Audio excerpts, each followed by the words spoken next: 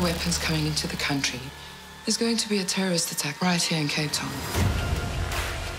Trackers, we follow the unraveling of this planned terrorist attack and PBI agents following the suspects. Even for South Africans, people maybe didn't know that this kind of intelligence unit existed, and it's interesting to actually get in and journey with them. I want whatever they're transporting found, and I want them stopped. South Africa is this integral part of the story, and we follow our characters from the northern border all the way down to the Cape Town. You get to see all of South Africa, from informal settlements to metropolitan areas to the bush. You get to feel the people and the communities. It brings new life into what it is that we are trying to achieve as filmmakers in South Africa.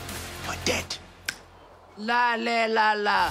You have access to the lingo, the culture, because you're in the actual environment.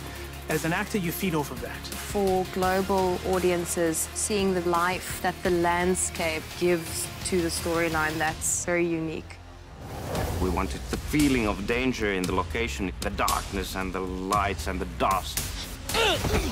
Where are the diamonds? It's gonna look epic.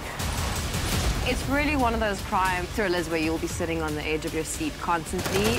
You never know what's going to happen. Who's going to turn on who? You've never seen South Africa like this.